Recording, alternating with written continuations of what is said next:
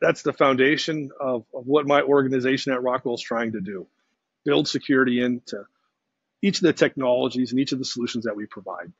We look at it from an inherent perspective of they have to have the right capabilities. They have to support the right personas, whether it be OT or IT. The usability has to support. And so when we look at our customer initiatives around things like asset management or asset inventory, how do we make sure that we're supporting them on that initiative? Looking at how do we help them understand what vulnerabilities are in which products so that they can more effectively patch and manage those. And so it's not just the controls, it's the lifecycle management of those solutions, because the reality is these solutions live for many, many, many years. And so we certainly understand the need to have a complementary approach to security.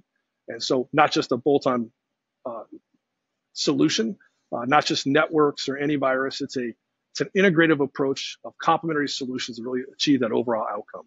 And we certainly recognize our part in that.